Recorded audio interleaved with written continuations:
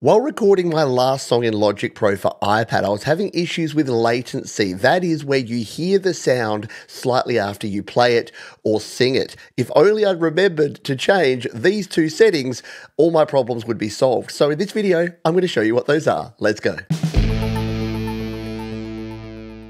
So here's the situation. You've set yourself up a new audio track. You've got your guitar or your microphone ready to go. You turn on record enable. You turn on the input monitoring.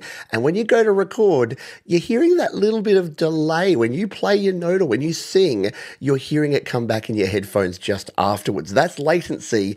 It's not completely solvable, but there are some things you can do to help it. And that's what we're going to show you here now. The first is to change your I/O buffer settings. Here's how to do it. Go to the settings in the top right corner. Tap on the three dots and tap on settings. You then want to come down to audio on the left, and you'll notice that you've got all of your audio devices here. Now, this should be the name of the audio interface or device you're using to record. And you'll also see this one, the I/O buffer. This can be set from 64 samples right up to 512. Now, there's a long and complicated explanation for I/O buffers and samples, but the simplest way to remember is that when you're recording, you want less, and when you're mixing, you want more. The reason being that choosing a lower amount of samples means that you'll get lower latency. It will put a little bit more pressure on your processor, so that can cause some sort of audio clicks and pops and things. When you're recording, that's not a big deal as long as it's not capturing those. However, when you're mixing, you want the most pristine sound. You want all those plugins to be able to be used,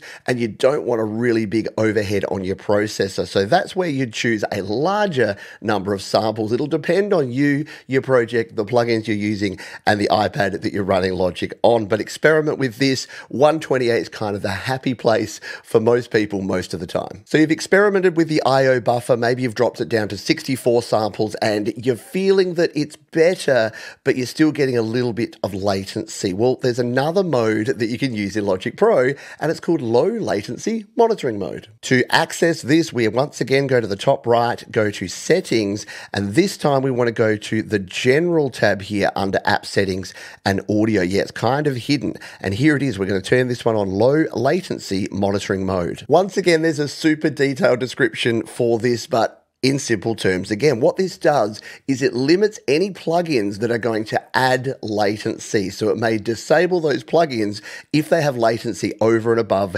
this limit which you set. It's set to 5 milliseconds. You can set it from 1 to 30. So if you put this right down to 1, it'll mean that you're getting the lowest possible latency, but it may turn off some of the plugins. If you have it at 30, it's not going to do a whole lot because you're still going to get that bit of latency in. It won't actually reduce it as much. So try it with 5, and once again, a little trial and error will be required here. Let's jump out and show you what this has done. Oh, before we show you the detail, a quick tip here. If you want to get this button on your control bar to turn off and turn on low latency monitoring quickly and easily, go to your settings here in the top right corner, tap on customize control bar, come over to modes, and you'll notice that you've got this one. If with this off, you won't have the button. If you turn it on, you'll have that button there. I recommend at the same time here, if you go to display, turn on this one, your CPU and memory, because this will let you actually track how much of your CPU, your processor, or your memory is being used. You can interchange that by tapping on there,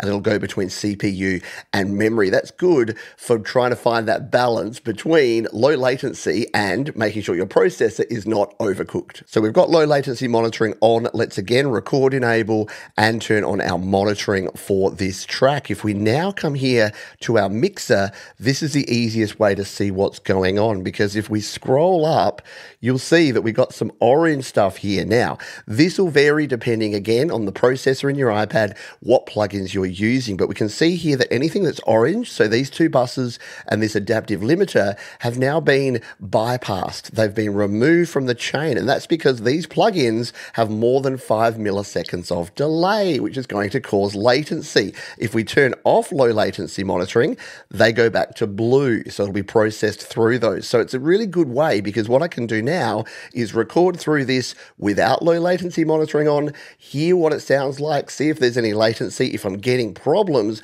I can quickly and easily just put that on and then record again and hear the difference. And trust me, if you haven't used this, if you haven't played with IO buffer and low latency monitoring, yeah, you're missing out here because it can really improve the timing of those epic guitar and vocal parts. So there's a couple of tips to get you started and to reduce the latency of your recording. If you've got other tips that you'd like to share with me and with the community, go ahead and drop those down in the comments. And while you're there, check out the more than 50 other videos I have all about creating, recording, releasing your best music using Logic Pro for iPad. Thanks for watching. I'll see you next time.